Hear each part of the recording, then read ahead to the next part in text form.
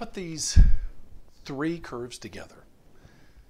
The IS curve, the LM curve, and this full employment relationship into the same graph so that we can start to analyze some changes that might take place in an economy. So just to reinforce, IS is the combinations of interest rates and output such that the goods and services market are equilibrium. LM curve is when the money market and asset markets more generally are in equilibrium. And FE is showing us the full employment level of output, essentially where the labor market is in equilibrium. So I want to take into account two different effects, but where we will allow prices to change. And this is going to be in contrast to what we talked about in an earlier version. So let's, for example, have a positive technology shock. And what do I mean by that? That would be, for example, the innovation in computer technology or internet technology that makes the economy more productive. If you go back and you look at another video, what you'll see is that this change would result in the full employment level of output increasing.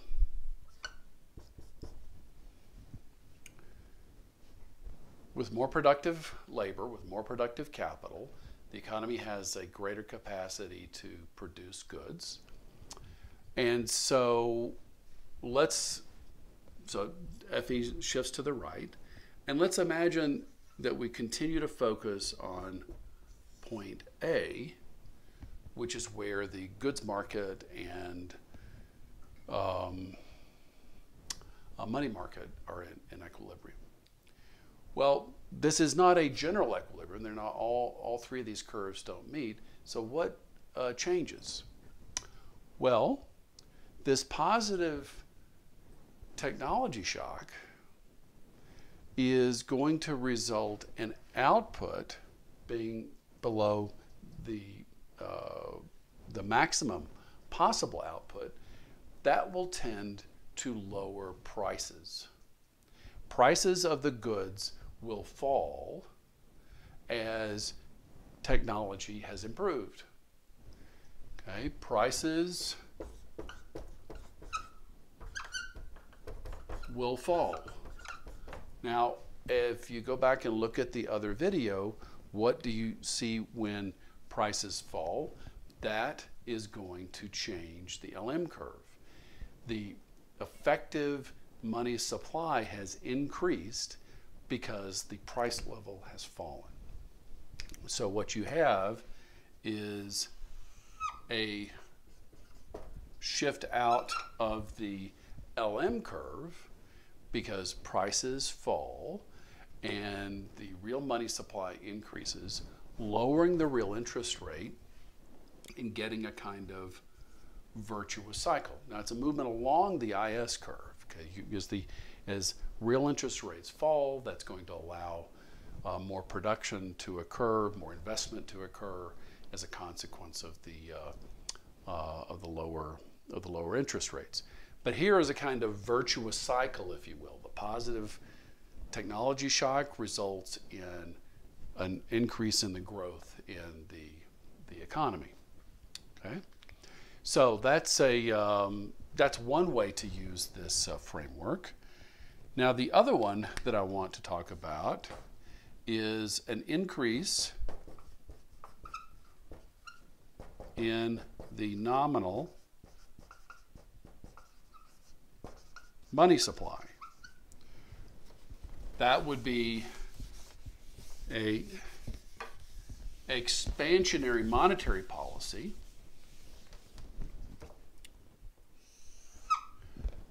Again, we'll talk about full employment output. We've got the original LM curve. We've got the original IS curve.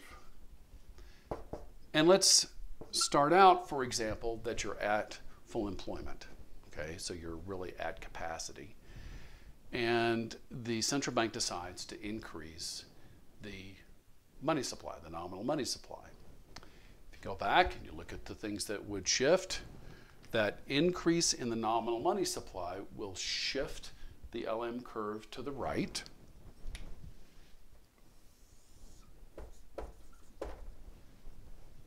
Lowering the real interest rates and at least temporarily increasing output beyond the full employment level of output. Now, one thing to note here as you do these kinds of analyses, I would always look at where the IS and the LM curve meet. Okay, that's the one that will help you do the analysis. So as we increase the money stock, you do see an increase in output. But then the question is, what happens to prices if you're pushing beyond the full employment level of output? That will tend to increase